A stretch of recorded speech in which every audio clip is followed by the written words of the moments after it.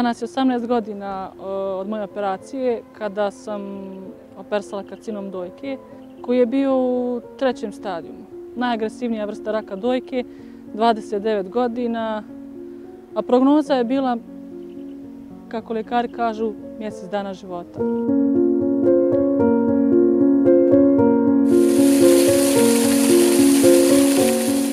Ja sam dobila jake bolove. Sestra me odvela kod ljekara. Sljedeći dan smo završili u Užicu u bolnici.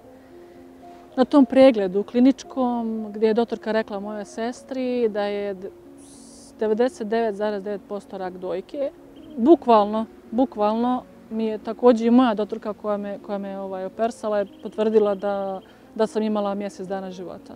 Taka je vrsta raka bila i mislim, vi kad ste mlađi, karcinom je agresivniji.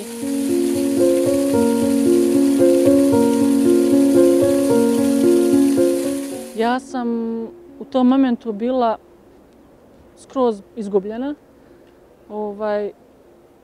Kao da me sestra, kao malo dijete me vodala od ordinacije do ordinacije. Ja mislim da je to u stvari kao jedna vrsta hipnoze. Kao da vas je neko hipnotisao, međutim, sve zavisi od vas. Posle te operacije i svega toga ide još teži period. To je bilo liječenje od hemoterapije i zračenja. Koliko se vi borite, toliko se bori i porodica sa vama zajedno, tako i okolina, ljudi koji vas znaju, koji vas poznaju od malih nogu. U to vrijeme sam imala sreću da upoznam žene iz Jefimije, iz Užica, koje su to već tada u to vrijeme progurale 5 godina i više. Strahovi su postojali, to je sasvim normalno, s obzirom da ja u to vrijeme skoro ništa nisam znala o raku. Jer sam se ceo život bavila sportom, nisam konzumirala ni alkohol, ni cigarete, ništa. Ta borba je, Boga mi, trajala dobrih godinu dana. Te terapije, 3 mjeseca odlasci u bolnice. Tek kad sam se vratila sa zračenja, sjećam se, iz Beograda, tek sam onda bila svjesna u stvari od čega ja bolujem.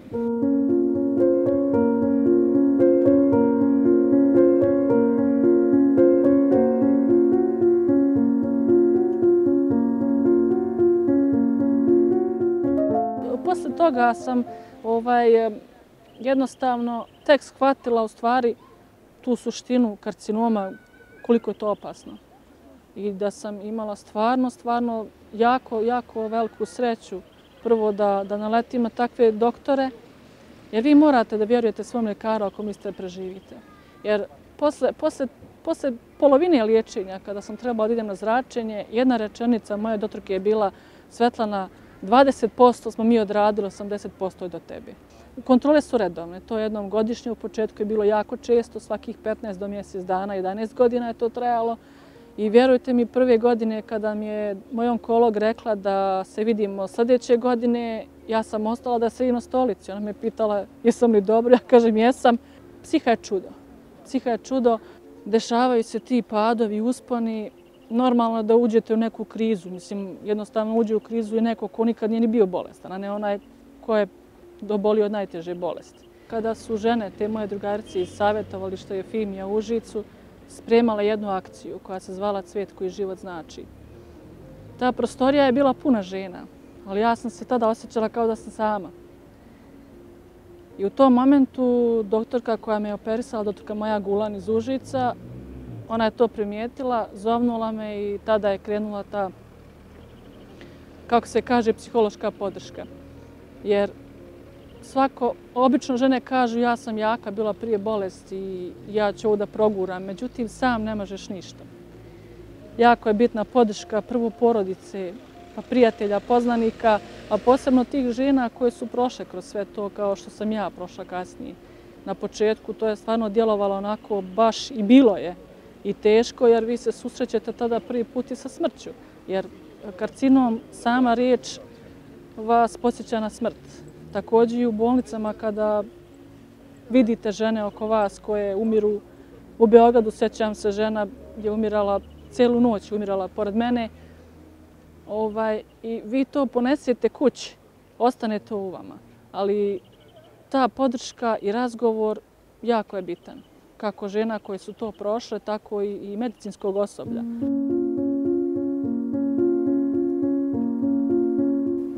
Sjećam se da sam se razmišljala što da radim, čime da se bavim u tom periodu. Dosta sam šetala. Međutim, jednom sam prilikom, imali smo neku uličnu akciju, meni je trebao fotoaparat. I ja nisam normalno imala sredstava da ga kupim. I moja drugarica iz Goražda, Zorica Šarenac, me samo nazvala i rekla da mi je ostavila u jednoj radnji kod Brankice fotoaparat. Ja sam tražila da posudim, da slikam akciju našu uličnu. Međutim, ja sam dobila kesu, onako ukrasnu i upakovanu u kutiju. Ja kažem, Bože, što li je pakovala aparat, koristim ga samo za uličnu akciju. Međutim, ona je meni kupila fotoaparat tada, koji nije bio nimalo jeftin u tom periodu, bio je nekih 300 i nešto maraka. Ja sam tim fotoaparatom fotografisala ćupriju, nekako su me najviše privlačili ovi lukovi. I moja drugarica Goca Lakić, koja se već duže vrijeme bavi fotografijom, poslala mi je link da pošaljem 4 fotografije za takmičenje. Ja sam poslala, nisam se nadala ničemu, međutim sve 4 fotografije su ušle u taj neki uži deo i završile u katalogu. I to me onako pokrenulo da se potrudim u međuvremenu da skupim novac, da kupim malo bolji fotoaparat. Fotografija mi je pomogla dosta u tome. Jednostavno, kad se ne osjećate dobro, ja uzmem fotoaparat, izađem, jednostavno to je stvarno lijep osjećaj i to druženje sa ljudima koji se bave fotografijom. Likovne kolonija, ne znam, ti razni fotokonkursi. Bilo je tu jako lijepih nagrada.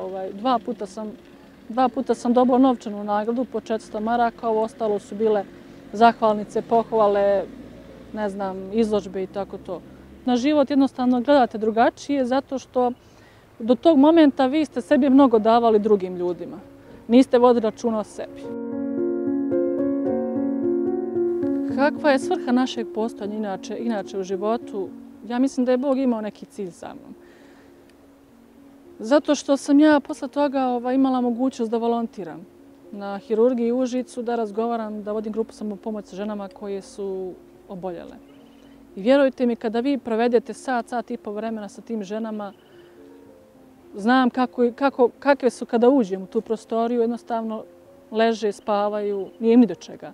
Međutim, kada vi ispričate svoju priču i sve to, i kada krenete nazad, pre nego što zatvorite vrata, onaj pogled koji vi uputite prema onoj sobi, skroz je druga priča. Te su žene raspoložene, nasmijane su i onda jednostavno kažem hvala Bogu, to je onaj cilj što čovjek postigne, to je ono što je vas Bog sačuvao da biste vi nekome drugom pomogli.